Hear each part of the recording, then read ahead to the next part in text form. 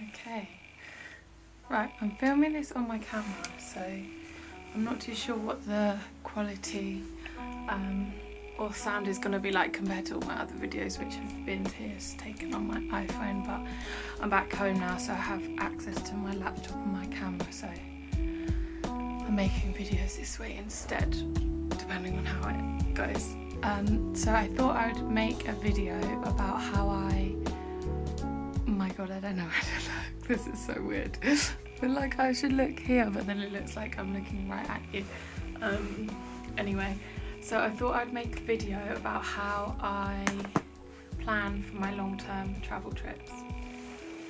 I'm not a massive planner. I'm very like wing it, go wherever, you know, everything's very loose, but obviously some planning still needs to be involved. So this is kind of like how to plan for long-term travels if you're not really a really rigid planner, but still sort of things that you need to be aware of, because some things on my first round of travels around Asia a couple years ago caught me off guard, and I just didn't think about like visas and stuff like that, which ended up being, you know, it just cost me more money to sort it out when I was there and stuff like that. So the first thing is obviously you need to decide where you want to go. For me, I think I've now decided that my next trip is going to be in South America. This is actually the hardest part for me because there's so many places that I want to go and I feel like there's such little time. So yeah, deciding where you want to go. So I have written out, this isn't for this video, this is for myself. I've got my little map of South America, cute, with all the names of the countries that I want to go to on, just so I'm a pretty visual person, so just so I have like a visual plan of where I want to go. And if you're into like manifestation and stuff like that, which I am, then it helps to just look at it and like materialize it into reality towards. So I've just written some notes on my phone so that I can remind myself. So yeah, 1, deciding the countries or continent, like where you want to go, a loose plan. I'd say have a loose plan, because sometimes when you're there you fall in love with places, you want to stay there for like 2 months, or things just don't happen the way you want them to, or someone's going there, you want to go there with them, whatever. So it's good to have a loose plan, but obviously be flexible on that. Then once I've decided the country that I want to go to, I'll try and work out if I have any connections or people there. I mean, you can go on YouTube and Google and all of that, but I think it's best to speak to somebody who's actually there, who's travelled there, or who's there at the minute. So I've got a friend who's in Mexico at the minute. I spoke to him, asked him some questions, because yeah, sometimes you find stuff on Google or websites and it's not really how it is, or like it's the official, but it's not how it actually is when you get there. So I find people who I know who's maybe travelled there or who's there in a minute, and I reach out to them and just speak to them about it, and see what their recommendations are, that kind of thing. So like for me, I want to go to South America next. There's quite a few people I know who've travelled there, so I was speaking to them about it and just getting the lowdown and like, yeah, that kind of thing. Then what do I look? I will look and Google travel routes. So if you just Google, like I think to start out I just Googled South America routes, itinerary, whatever, and then I'll look at the individual countries. And like I said, it's just to get a basic idea for what you want to do, because you'll find places and you're like, I really want to go there, yeah. So you'll have things that you really want to do and you'll have things that are fluid, but just to look at like general routes so you kind of know where you're going, what you're going to be doing, and you can have a loose plan for everything. So yeah, looking at the big route for the continent you're going to, and then looking at the route for the actual country. So for me, I've like obviously written all these out. Then I'll look at, like, so say the first country I want to go to is Mexico. I'll have a look at, you know, where I don't know anything about Mexico really. All I know is about Tulum, and so yeah, I'll have a look at where's good to go there, what, like, find out a bit more about the country, about the backpacker routes, about this kind of thing, getting a feel for like where you want to go, the kind of basic route that you want to go. Like for me, it's probably going to be going north to south in all of the countries, and then working out, like, from Mexico which country I'll go to, and in that process I will have a look at the best ways to travel. So I'll have a look, oh yeah, best way to travel is buses, trains, flights, whatever. I like travelling by land, so, and that's normally the cheapest, normally the most regular, normally the easiest to book,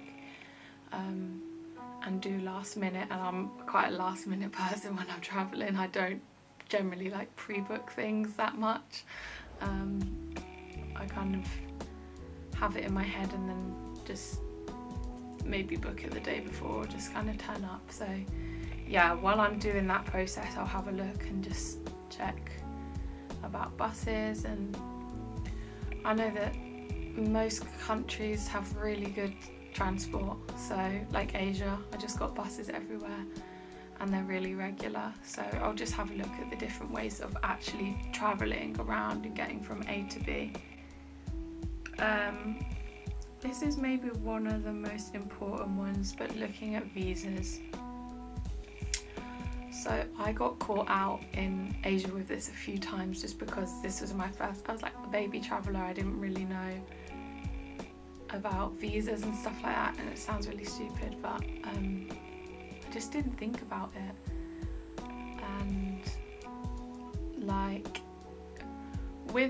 I have a UK passport, so with that you'll normally, a lot of places you get entry to, like once you get there you can get the visa, or you get certain days free. But like when I went to Vietnam, I had 14 days free, but I wanted to stay for a month, so then I ended up having to sort it out when I was there, which ended up costing me like 150 quid, and then it was just a bit of a mess. I could have saved myself money, could have saved myself, I had to do a border crossing to do all that, so it was just drama basically.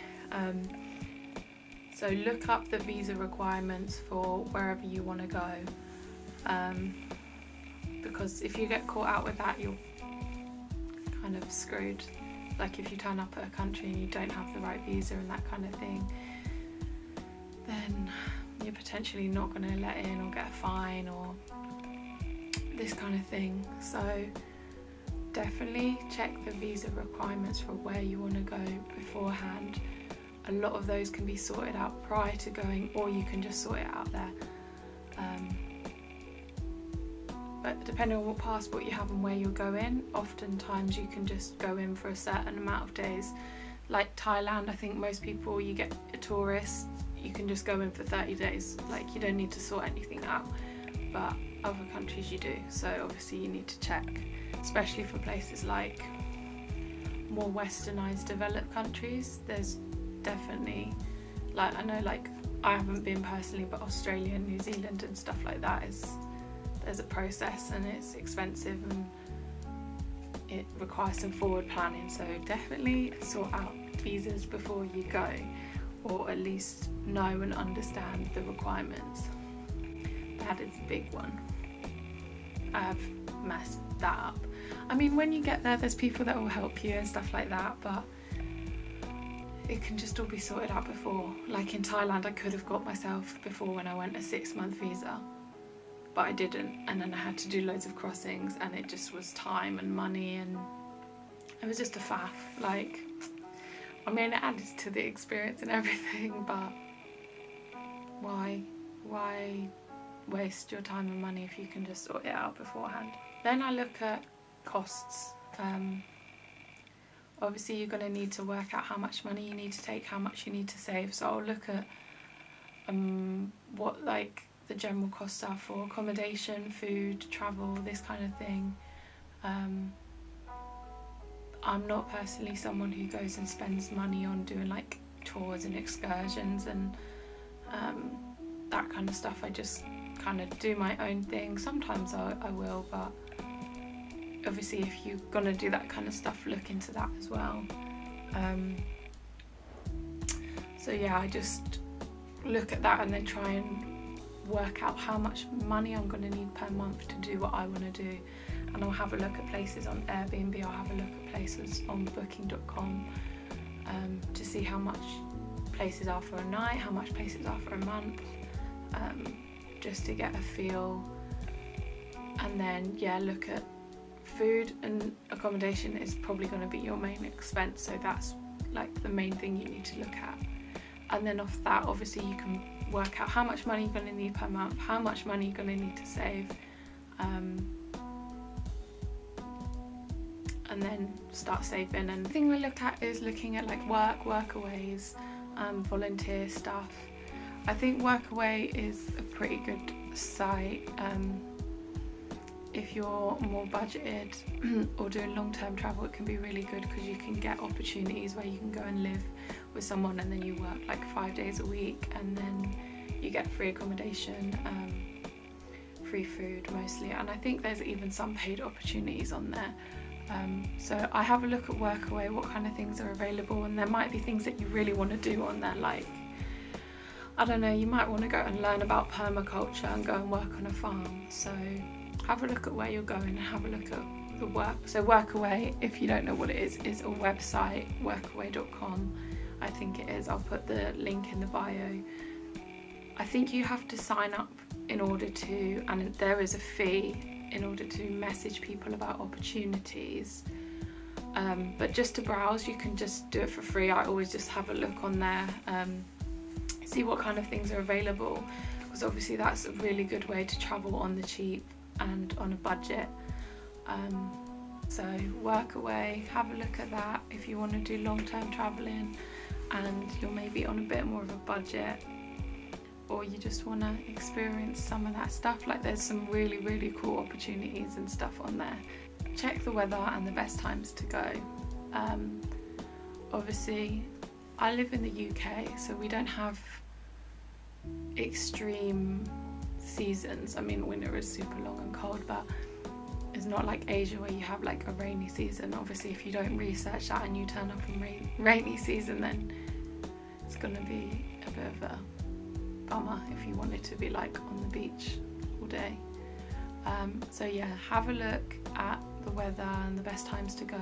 Obviously as well, you might not want to go in like the extreme heat, so definitely have a look at the best time of year and the best seasons and months to go to wherever it is you're going, so that you can get the best weather and get whatever you're trying to get out of your time. I'd say once you have worked out the costs, start working out a budgeting plan, set a date that you want to go or you want to leave by, and then start putting everything in motion. Look at flights out there, look at insurance, start thinking about what you maybe going to need to take, like if you're going to use a backpack or what kind of things. I would say don't pack that much. If you're anything like me and you're just kind of like slumming it and on a budget, firstly you're going to buy stuff out there. Like the clothes out there are amazing, especially in Asia. You can buy such nice things for so cheap, and they have the things that are like suitable to their weather. So when I first went to Asia, I packed all these little like tops and shorts, and it's actually too hot to wear that kind of thing.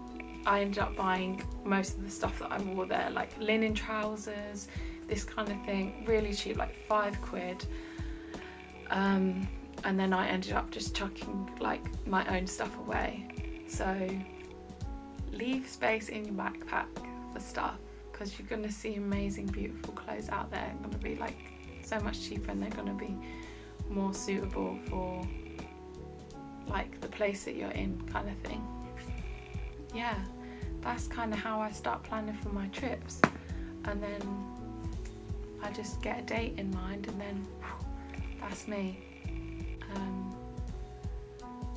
Yeah, travel routes, planning where you're going to go, I guess key things that you want to do. My travel plans are super fluid. I just kind of go with the flow and have an idea of certain things or places that I really want to go, but honestly I wouldn't say like book things in advance, because it just doesn't work. Another tip is don't book more than 2 nights at a hostel.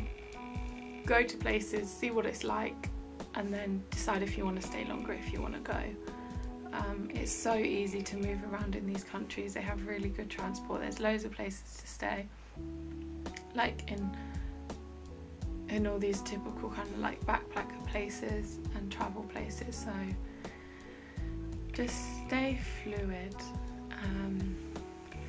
Yeah, that's basically it, I think. I'm sure there's stuff that I've missed out, but I think that's a general overview.